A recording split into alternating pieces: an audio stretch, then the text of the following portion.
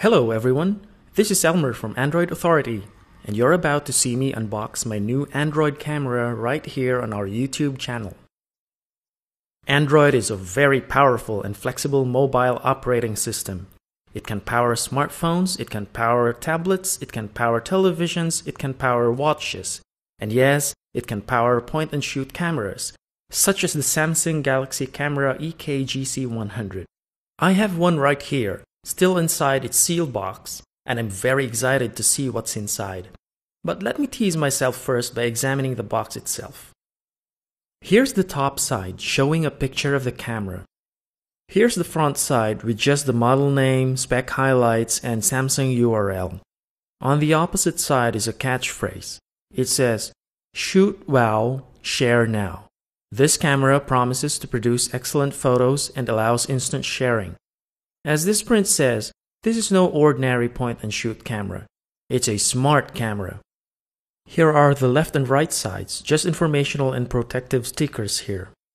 The bottom side has a list of the camera's main specs.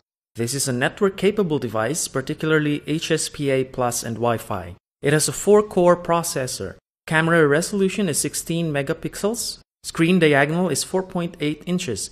Just about the same diagonal length as the one on the Galaxy S3. But no Super AMOLED here this time. Instead, the display technology is HD Super Clear LCD. And look at this, it's a Jelly Bean device. Quite a tease this box, huh? Now let's see what we have inside. Here's the camera unit itself. It's the white variant and looks very classy. It's very beautiful, though I myself am not very fond of Gangnam style designs, which this phone loudly and proudly has. Here's the housing for the 23mm lens. It's still under the Samsung Galaxy series. Here's the screen, still covered in protective plastic. This is an Android camera. It has a quad-core CPU and uses HD Super Clear LCD technology. We'll take a closer look at this later. Let's see what else is inside the box. Here's a packet containing the user guides and warranty card, and a white wrist strap, which looks like it's made of leatherette. This one's the USB cable for charging and data connection. One end, as you can see, is standard micro USB. Here's the power adapter. You'll need to assemble this first. Here's the battery. It's a slim battery, lithium-ion, rated at 1650 mAh. Let's take a closer look at this beautiful piece of Samsung technology. Here's the battery compartment. Let's put the battery in. This one's the micro SIM slot, this one's the micro SD card slot, and this one in the middle is the micro HDMI port. This one's the battery cover lock. This one's the cover for the micro HDMI port. It's not easy to pry open.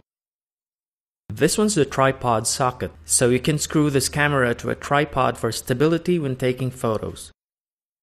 Here's the lens housing with silver border. This can zoom in up to 21 times so you can capture more detail. Here's the Samsung logo and the autofocus assist lamp.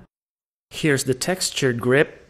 It feels a little bit rubbery, so this won't easily slip from the hand. This one's the micro USB port with a cover that's rather hard to pry open. This one's the strap mount for attaching the wrist strap. And this one is the headset jack. At the top, here's the flash assembly. Here's the power button. This one's the zoom button. This is the shutter button. And this one's the microphone hole. On the right side, here's the flash release button. The loudspeaker grill is down here. The flash pops out when you press this button. Alright, let's turn this thing on. We press the power button here. It's booting up. It's gonna take a while because it's the first time to boot up. Here's the setup screen.